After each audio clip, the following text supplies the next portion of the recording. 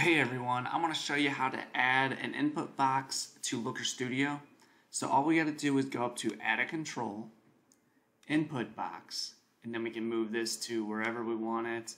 And so right here, our state column populates, and so we can enter a value of, we'll enter in Nevada as our state, and we can see, after we click enter, that our state of Nevada campaigns are popping up. And if we want to get back to our original, you just delete, click enter, and all of your campaigns are right back. And so another thing, if we don't want to look for state, we want to look for campaign, go over to your control field on the right side, and then you can click on campaign, and now you have your campaign at the top. You have your campaigns over here, so let's enter in basketball. And so now all of our basketball campaigns are now showing up